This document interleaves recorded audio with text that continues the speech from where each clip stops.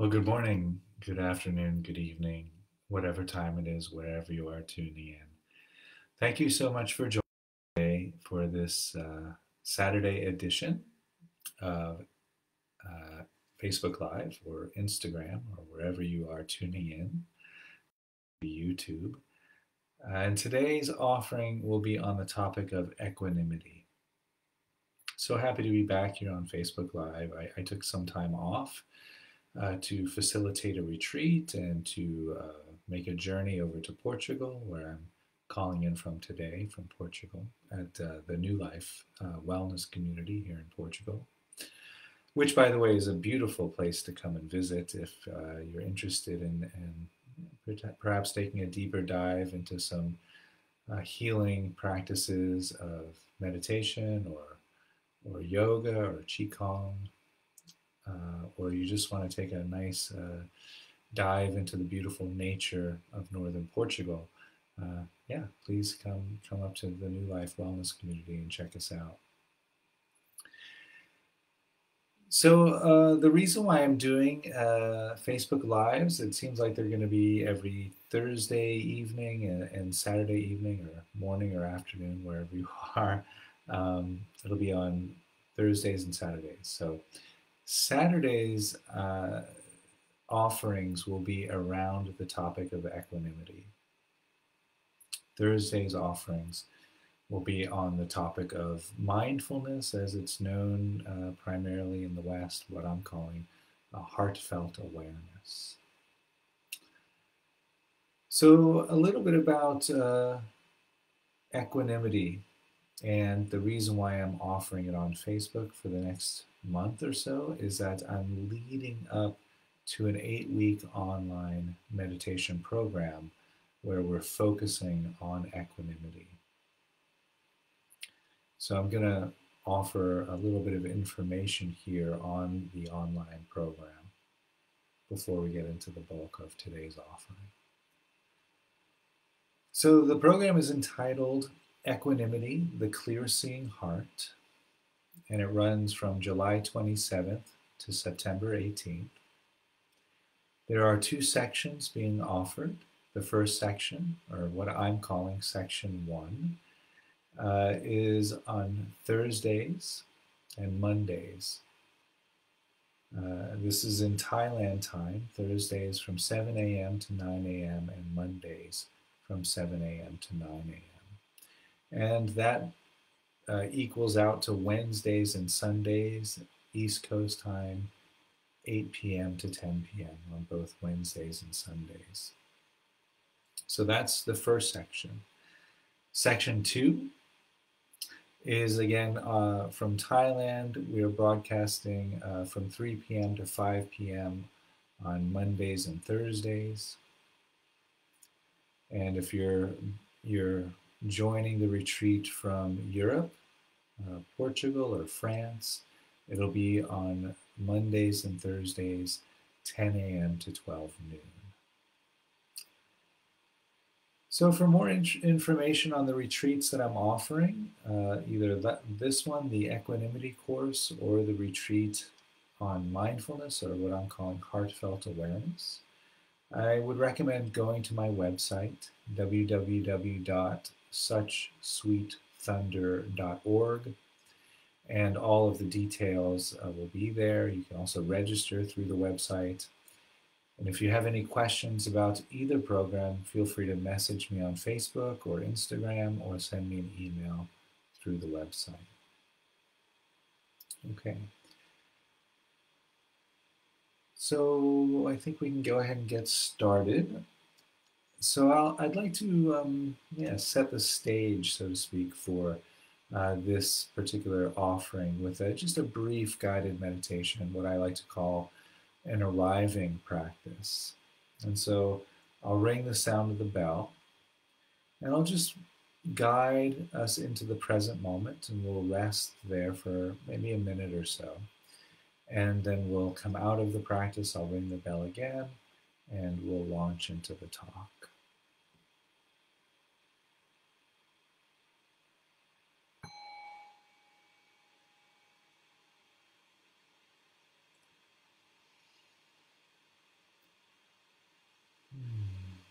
And so the invitation here is just to arrive into this present moment.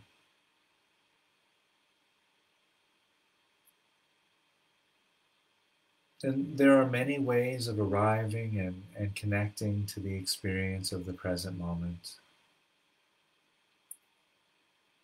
And for this brief practice, perhaps just starting with the sensations of the body.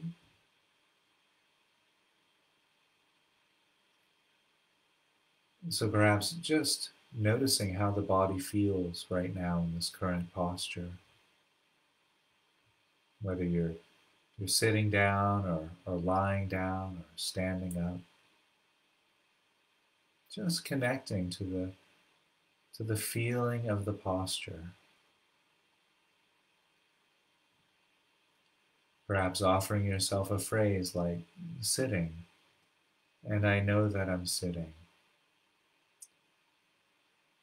as a way of connecting to that felt experience of the present moment.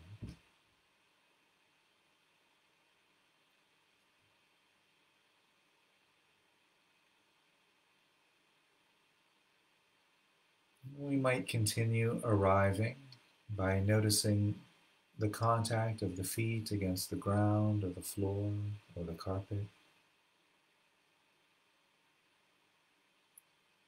Or if you're lying down, you might simply notice the temperature of the air against the skin of the feet.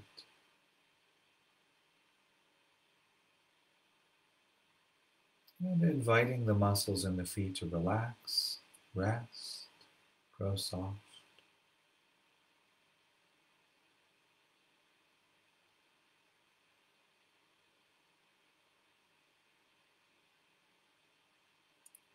Perhaps noticing the weight of the body against the cushion or chair.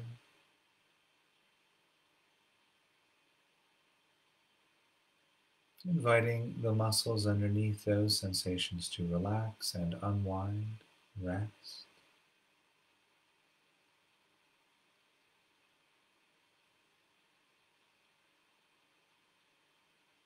Perhaps noticing sensations arising from the hands.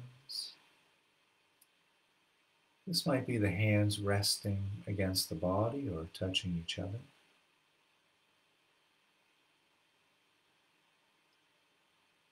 Inviting the hands to relax, grow soft, rest.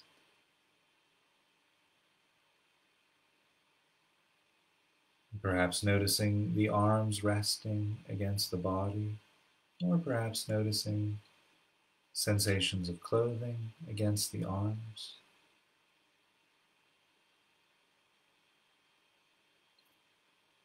And inviting the muscles in the arms to relax and rest.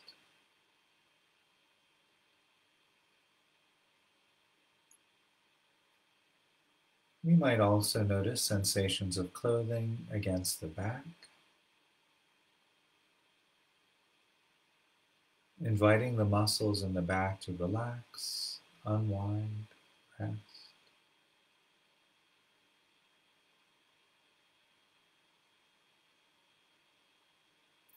We might also notice sensations of clothing against the shoulders,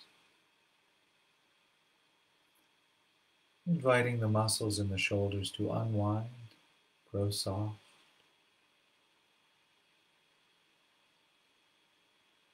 There might be sensations arising throughout the back of the neck and the sides of the neck.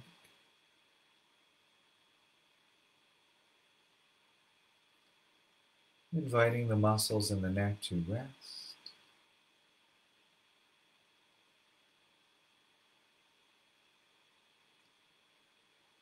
Perhaps noticing sensations arising throughout the cheeks of the face.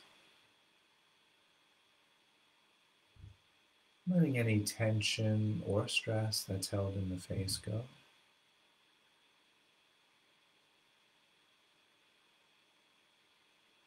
Perhaps noticing sensations arising from the top of the head.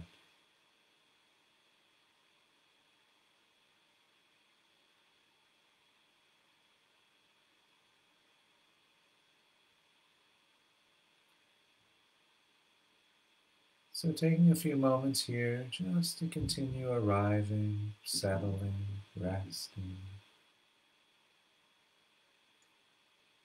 And if at any point during the meditation you should find you get distracted by thoughts, just know that that's normal.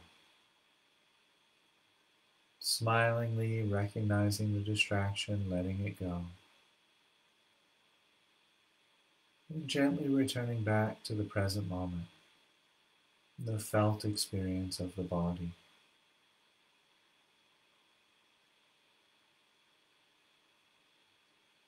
Resting, resting.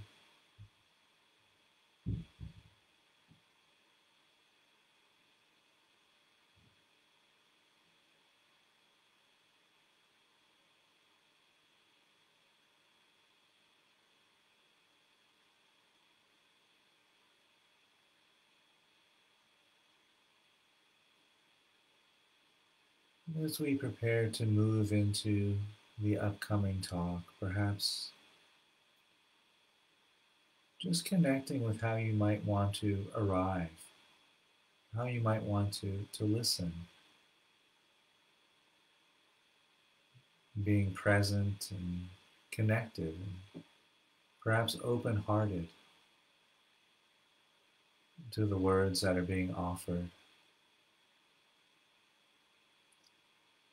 In a sense, showing up as an act of generosity and listening,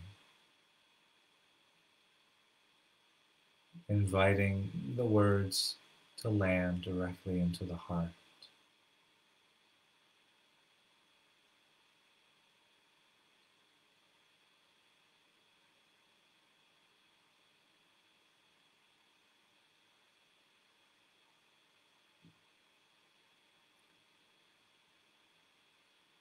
And so, in the next breath or two, I'll ring the sound of the bell and bring us back into a conversational space.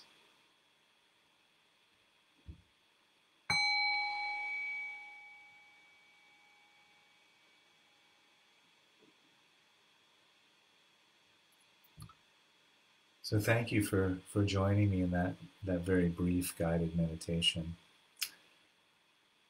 And I thought I would start into today's offering by reading a poem. And this poem is from the Zen tradition. And it's a poem that's very, very frequently used when speaking about equanimity. So I believe this comes from the 6th century, although I might be wrong about that. But if I remember correctly, this comes from 6th century China. The great way is not difficult for those who have no preferences. When love and hate are both absent, everything becomes clear and undisguised. Make the smallest distinction, however, and heaven and earth are set infinitely apart. If you wish to see the truth, then hold no opinions for or against anything. To set what you like against what you don't like is the disease of the mind. To set what you like against what you dislike is the disease of the mind.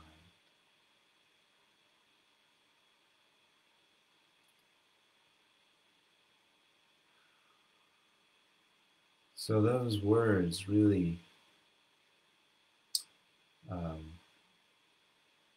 bring forth the wisdom of this quality of equanimity.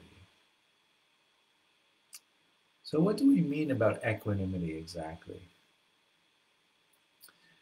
And there are many ways of defining equanimity. Even in one tradition, the Buddhist tradition, equanimity shows up in several different ways. And so how I've come to understand equanimity at least one way that I've come to understand it, is the ability to be in the present moment with exactly what's arising. And that means exactly what's arising internally and externally. To be with what's there, to, to hold space, in a sense, for whatever feelings and emotions might be present, and holding space for what's arising in the external environment as well. In a sense, equanimity can be defined as seeing things as they are, as they arise. Now, this often creates a bit of tension, right? We often go into our life experiencing life as it's arising, and at the same time feeling a dissonance to that. There's very often we're experiencing our life and the circumstances of our life, and we are resisting that. We're thinking to ourselves, no, that shouldn't be happening, right? Or this is not how it should be, right? And I think we can all feel what that might feel like. Particularly right now, there's such division in America. Today the Supreme Court handed down a ruling that, well, at least from what I can see, is creating a lot of dissonance, a lot of upset. And that's fine. That's normal, right? And we can take that upset as a sign that we're seeing what's arising against how we think things ought to be. And that creates that tension, that dissonance, right? So equanimity asks us that when we're in the midst of that, equanimity asks us to rest with that.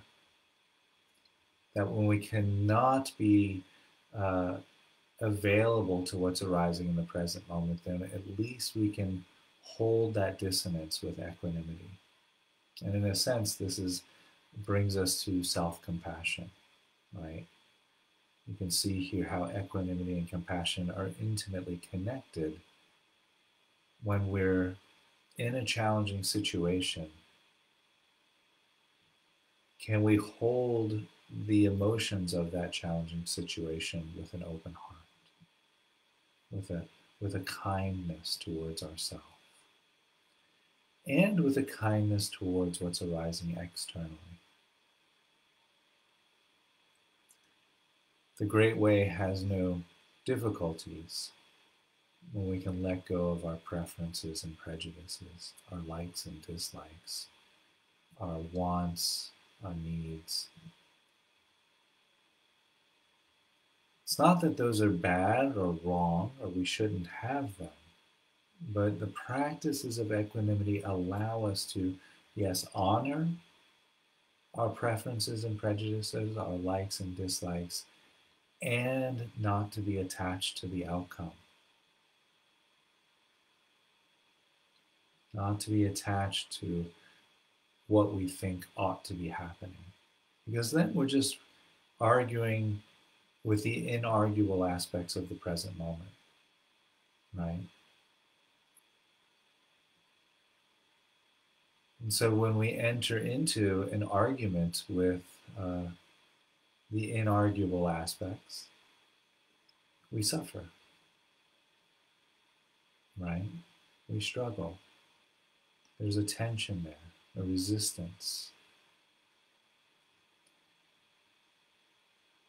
And so when that resistance is there, and it's quite normal, particularly when we're perhaps in a country where there's so much division, there's bound to be this tension, right? Can we rest in the experience of that resistance? Can we hold that tension with that open heart?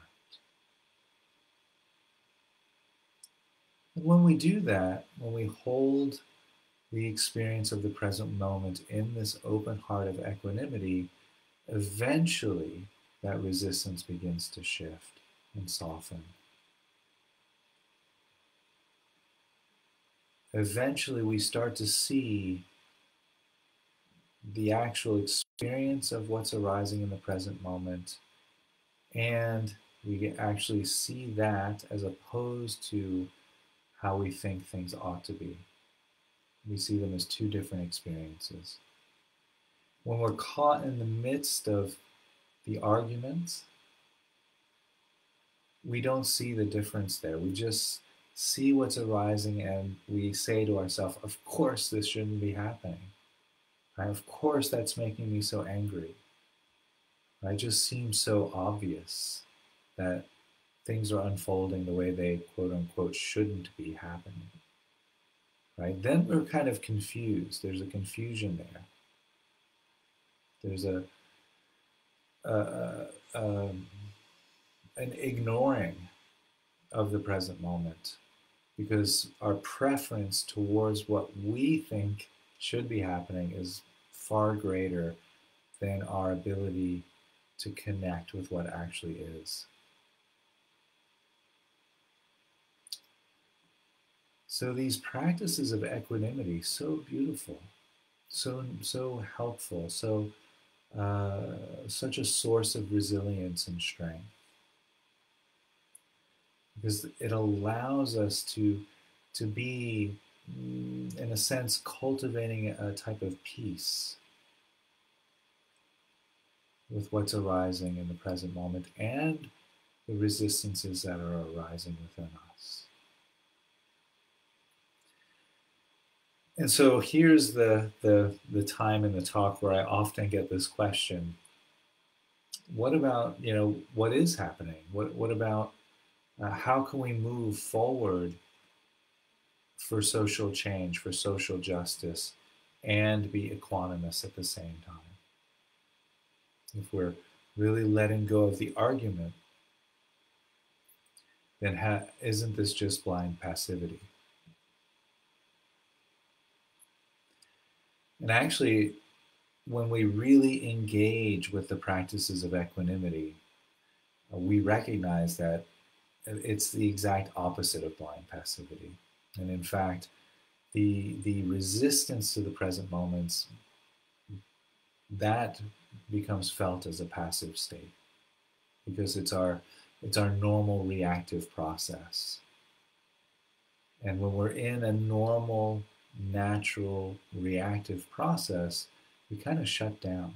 We're kind of on autopilot, right?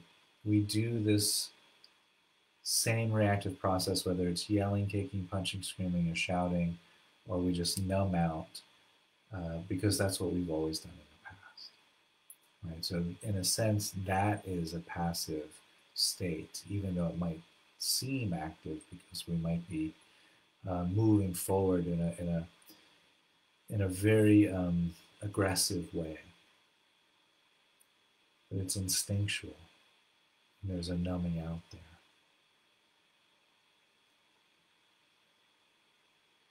Equanimity asks us to pause and to really hold in our heart the actual experience of what's arising.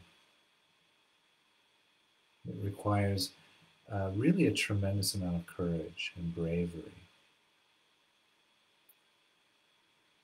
And so when we can do that, we're still engaging with the circumstances of the present moment. We can still feel that disagreement, and we've unplugged the reactivity. And this is incredibly powerful.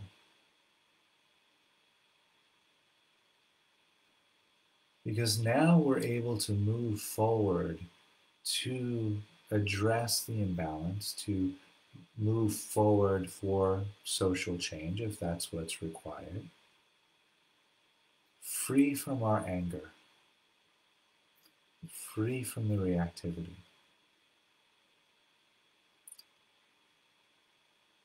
And that is much, much more powerful. Because when we do move forward with action laced with anger, it naturally will initiate an equal and sometimes greater reaction. We set up a me against them and us against them.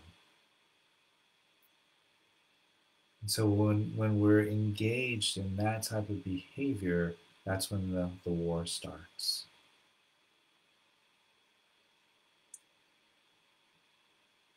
Equanimity asks us to disengage from the war and move forward for that social change with the energy of kindness and compassion.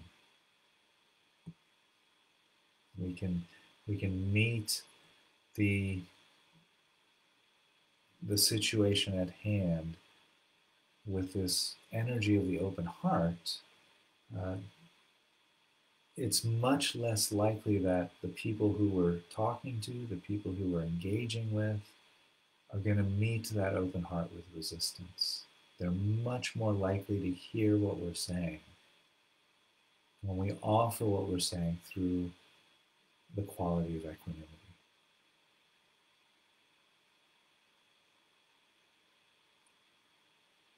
So I guess the reason why I'm entering into this talk here in this way is because there is so much division right now, not only in America, but in the world. And I often get the question around equanimity, yeah, it's great in theory, but I'm really afraid that if I become equanimous, then I won't be able to engage in these types of social justices. And I completely disagree. To allow the upset, the tension, the anger, or the fear to inform us. Yeah, that really made me angry. Allow that anger to be there for as long as necessary. And then engaging in practices of equanimity so that that anger can subside. We still use the information of that emotion. That information will still be there, but that really, really fiery negative charge can be put aside. And one might think that once we put that anger aside and move forward, because the fiery heat of anger is no longer in there, that it loses its power. But actually, it's quite the opposite. It's quite the opposite. When we can move forward with kindness, with equanimity, with compassion, it's far more powerful because we do take the energy out of the reaction from the people listening to us. We remove the need for the argument.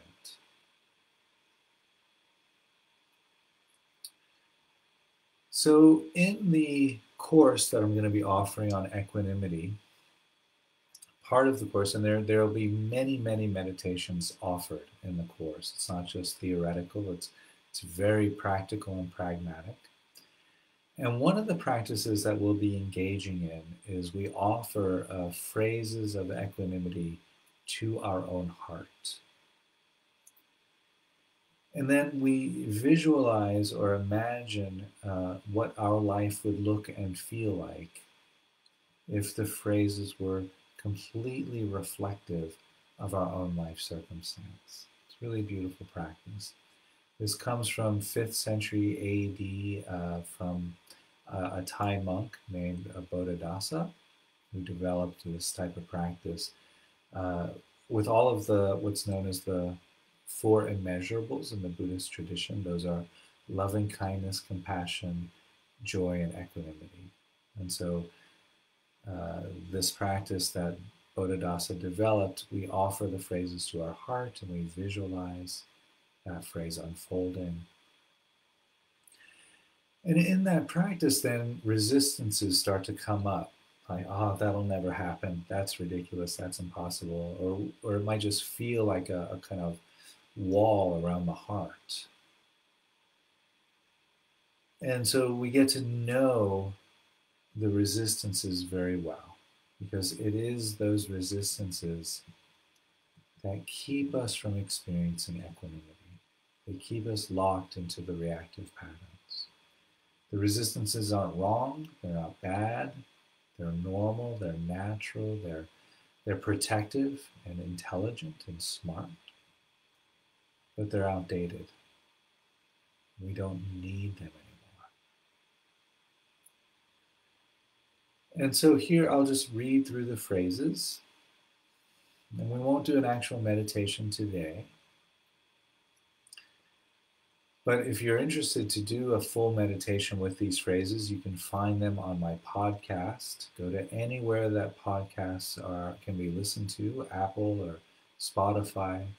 Put in the website name, Such Sweet Thunder, and scroll through for equanimity, and you'll likely find podcast meditations with these phrases. So I'll just read through them rather slowly, and the invitation is to bring the phrase to your heart and really just imagine what your life would look and feel like if each phrase was completely reflective of your life circumstance.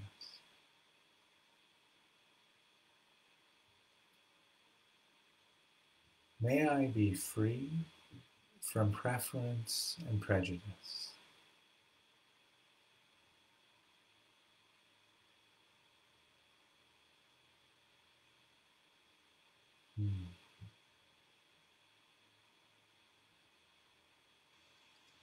May I know things just as they are.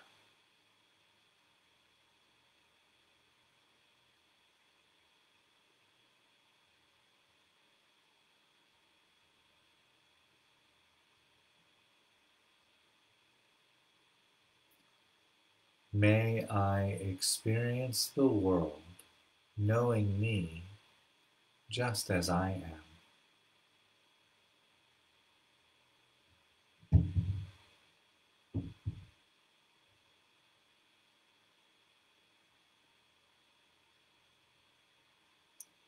May I see into whatever arises.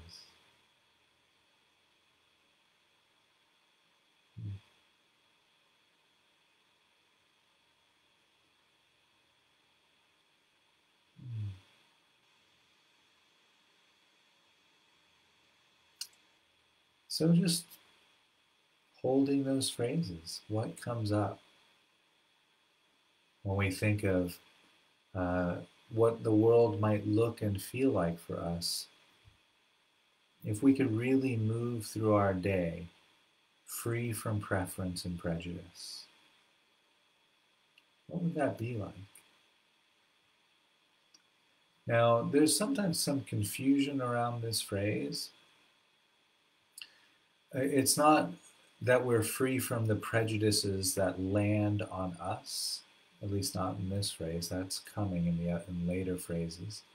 But here, free from the prejudices that we might harbor towards other people or other experiences.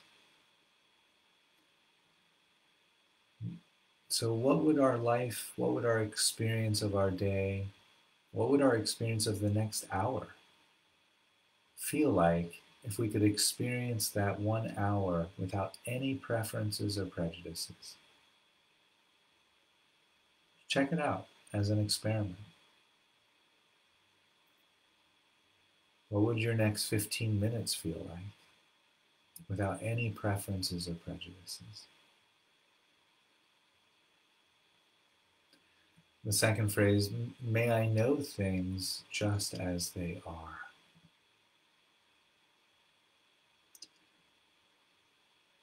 So just feeling what that might feel like.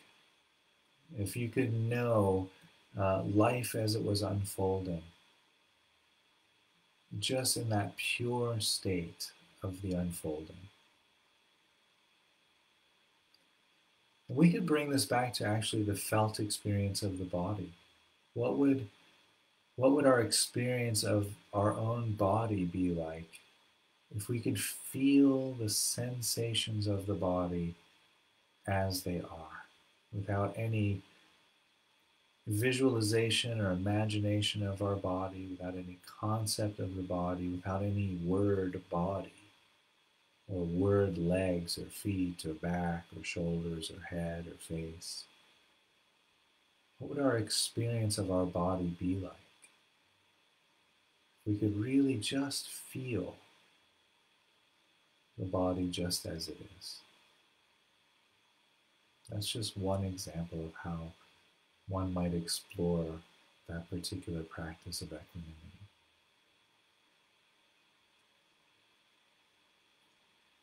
May I experience the world knowing me just as I am. And I find that this phrase usually brings the most resistance for people that I work with.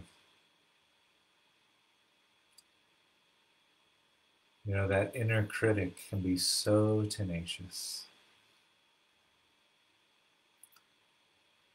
We're happy to have the world experience us just as we are when we can titrate that.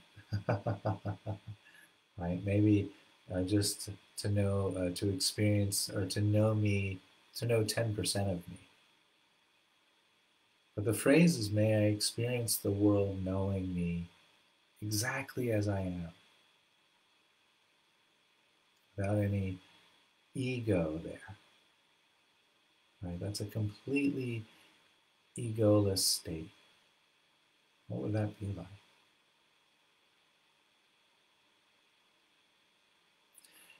And so very often the resistances that might come up there will be like, yeah, but if they know this, then they'll judge me.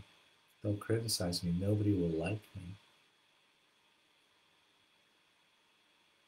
But we can go a little bit deeper than that with that phrase.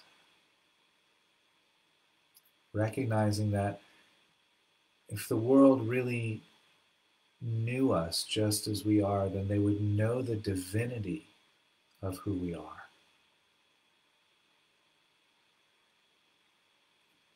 We could experience the world knowing us in our divinity, knowing us as the Buddha within, our Buddha nature, or the Christ within, or knowing us as Allah, or knowing us as the Creator that we are. May I experience the world knowing me, free from preference and prejudice, just as I am.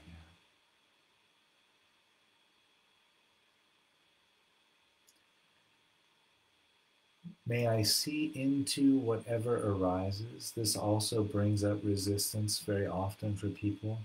What does that exactly mean? May I see into whatever arises? And I could give some suggestions around that, but I think it's more fun for us just to explore that. And so perhaps my invitation to you all is to hold that phrase or any one of these phrases over the next week. And if anything, any questions or shares come up, feel free to message me. Let me know. Let me know what's coming up for you. If you hold one or more of these phrases, but really this last phrase I think can be really a really rich exploration. What would life be like if we could really see into whatever arises? What does that mean exactly? What does that mean for you?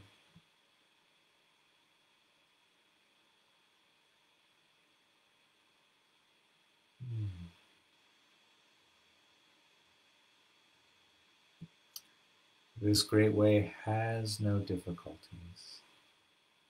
if we can be free from preference and prejudice.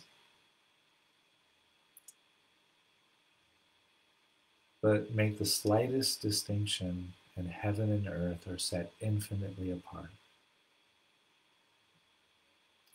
If you wish to see the truth, hold no opinions for or against anything. To set up what we like against what we dislike is the dis-ease of the mind.